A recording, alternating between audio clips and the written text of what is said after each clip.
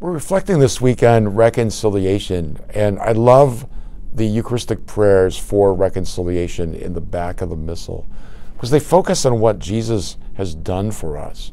So when you think of Jesus' incarnation, he's reconciling already in his person the distance between God and humanity by becoming one, by bringing those two realities together in his own person.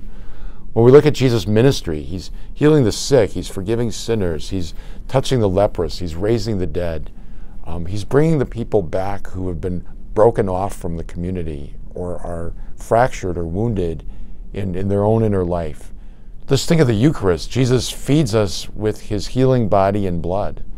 And then ultimately on the cross, he embraces everything in us that's broken, sinful, and dead and lifts it up to the Father in one tremendous act of sacrifice. So reconciliation is what Christianity is all about. And we live in a world that profoundly needs healing and reconciliation to overcome divisions, to even overcome hatred and violence.